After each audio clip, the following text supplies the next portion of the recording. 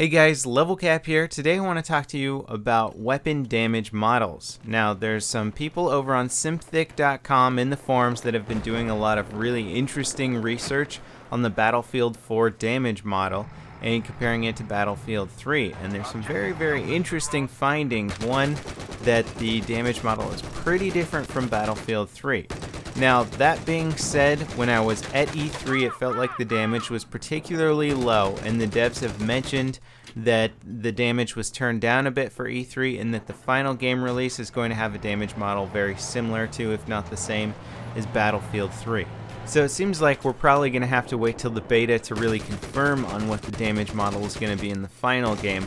However, at E3, it appears that they are using a damage model very similar to the Bad Company 2 damage model.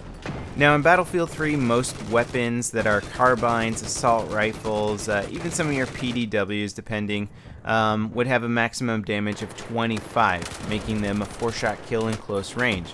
Well, in Battlefield 4, it seems like most carbines and assault rifles seem to be doing a maximum of 20 damage, with drop-offs down to 16.7 damage or 14.3 damage.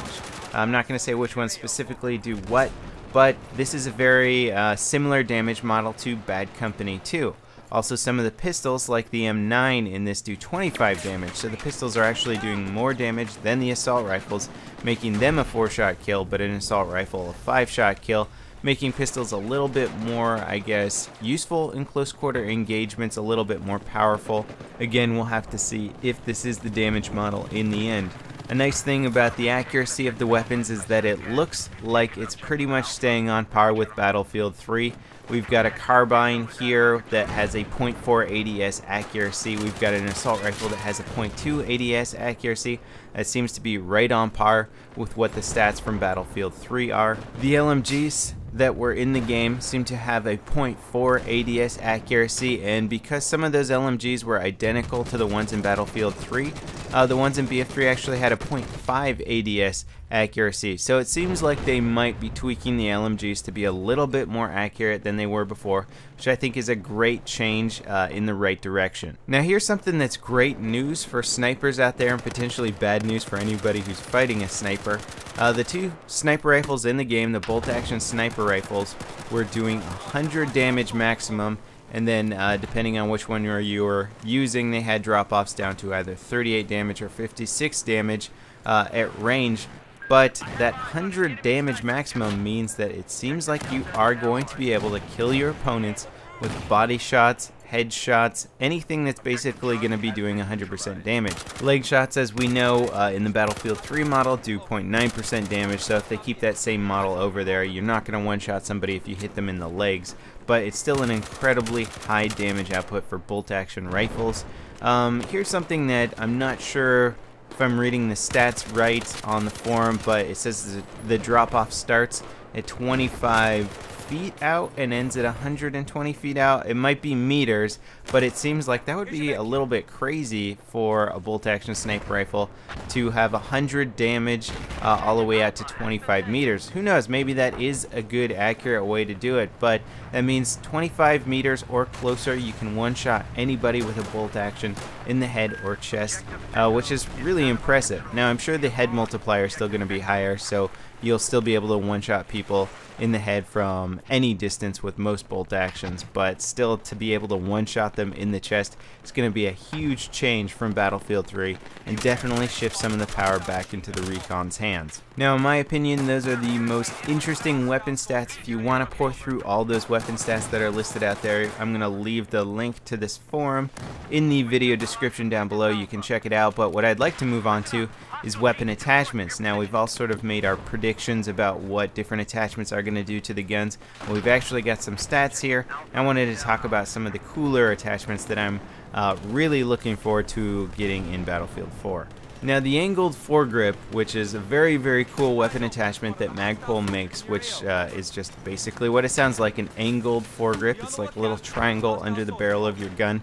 Allows you to hold the weapon in a different way, which is supposed to really help with recoil management when engaging enemies on the battlefield.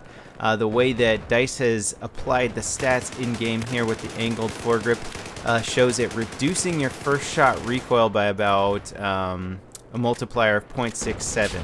So that's going to really reduce the initial kick of your weapon, and I assume whatever gun you can put this on, it's going to make it a lot easier to control that initial recoil. And I have a feeling that this is going to be a very, very, very popular attachment for most people who want precision assault rifles, being able to control assault rifles well. It's just going to help you mitigate your recoil as best as possible. Can't wait to throw this thing onto like every gun in the game and test it out. As we all, if you're familiar with the Battlefield 3 stats, the first shot recoil is much higher than the follow-up shots. So it's usually a big kick, and then you can kind of mitigate the recoil after that because you have less recoil after that initial shot. So this angled foregrip is going to help you reduce that initial shot recoil, meaning that it should just be very easy to keep your sights on target from the beginning once you start firing. Now, the normal vertical foregrip in Battlefield 3 would reduce your recoil, basically, and they've changed it up for Battlefield 4 here. Now the vertical foregrip reduces your moving aiming down sight spread and your moving hipfire spread. This is actually going to be a very good attachment as well. The multiplier is 0.5, which means that while you're moving, your hipfire and ADS spread is going to be half of what it would be without the vertical foregrip. So this could actually be a great attachment. Now, what's cooler about the vertical foregrip is that it's not going to mess with your spread if you're standing still. In Battlefield 3, it would reduce your recoil but increase your aiming down sight spread, which people were kind of arguing about for a long time. It really didn't make any sense because the foregrip wouldn't really do that in real life, so it was just some sort of way to balance it out. But now the vertical grip is giving you a lot of abilities that really make sense with the weapon. It allows you to handle the weapon much more solidly, which makes sense for moving around. You should be able to maintain your target much better while on the move. So I can't wait to see how this is going to play out in game. It could be a great attachment for people who like to run and gun a lot. PDWs, a lot of the SMGs, whatever you're using out there for the engineer, you could see this as being a very, very popular attachment. There doesn't seem to be any statistical difference between the red or green laser sight, at least according to the forums. I was hoping that there might be some sort of minute difference between them, but it doesn't seem like it's going to be that way. For the most part, the other attachments seem like they're going to function very similarly to the ones in Battlefield 3. I'm most excited about those new grips and testing those out and seeing how they're going to work in-game. I think the biggest change here, if any of this damage model does go through, and again, it could be all completely different, is the maximum 20 damage on most of the assault rifles and carbines in the game. Now, in Bad Company 2, they had a modifier called Magnum Ammo, which would boost your regular damage output, and this would make it much closer to the Battlefield 3 damage model. So it remains to be seen if they're going to have something like Magnum Ammo for Battlefield 4, or maybe they'll just bring the weapon stats back up to where they were in Battlefield 3. Honestly, I love the weapon damage model in BF3. I'm hoping they can keep it similar to that, because if we're doing 20 damage maximum, it's going to take longer to drop every opponent. You're not going to be able to kill quite as many people with one magazine. And I think they found the sweet spot in BF3, and I want them to continue using that sweet spot. So that wraps it up for this video. Let me know in the comments what you guys think about this new potential damage model. If you think 20 damage would be a good way to go, or if you think it would be really detrimental to the gameplay. I'm going to have both the forum post and the minimum and maximum system requirement post linked in the video description if you guys want to check that out on your own. Thanks for watching, and I'll see you next time. This is Level Cap, signing off.